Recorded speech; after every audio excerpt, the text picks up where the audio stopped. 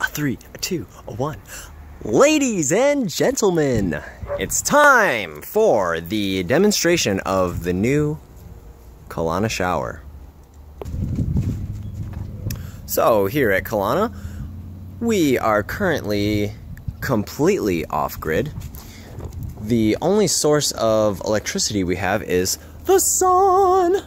And the only source of water we have is well water, which we pick up by way of IBC totes forklifted to the front of our property. We fill them up with gravity. There's one. Just filled it up today. That one was filled up a couple weeks ago. And we put them on top of there. And we gravity feed down to irrigate and to bathe and spray water at each other. So, I've needed a shower for a little while. And so well, we've also got Abraham here, who's our new farmer fella.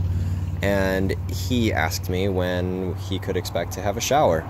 And being the guilty bloke I am, I said, well, I'll put one together today. Well, that was yesterday. And today's today. So we have a shower today. And the way we did it, it's a little bit complex. Why don't I show you? Alright, well, first things first, we climb up on the ladder. Notice our solar panels in the sun. That's the electrical source. What we do is, we plop a pump down in the water.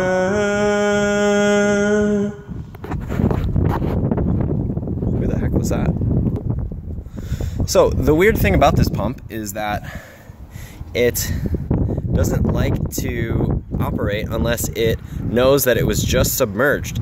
There's a little annoying magnetic function, a magnetic bobber, I guess you would call it, that basically turns the pump on and off. So, what I had to do was figure out a way to operate that magnetic bobber without physically dropping the pump in. And so I attached this beautiful pink little string to it with some weights. They're actually battery terminals. And what you do is you just basically pull this up and down. You pull it up and it turns the thing on. And you let go and it turns it off. Let's see it in real time. So, real time. First thing you do, turn the electric pump on. Next, we have a valve here. It's extremely annoying, quite hard to operate, but there we go. See, we're siphoning. Next, what you do is you pull that little lever. Pull it down, hook it up to there, and you've got a cold shower. Take it off, and release. That's it. Oh, one more thing. You have to turn the valve off. Otherwise, it will siphon all of the water.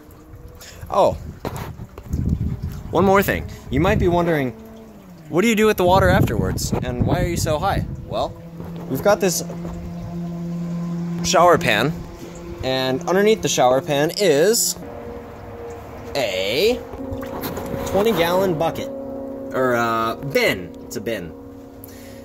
And so what you do, it's pretty rudimentary. You move this out of the way, like so, and you take this and go dump it on some plants. That's it. That's our shower. It's nice and cold. I'm gonna take a shower now. La da da da da da da da da da. Look, the birds are watching the sunset. It's a beautiful day in the Kalana colony. Thanks for watching.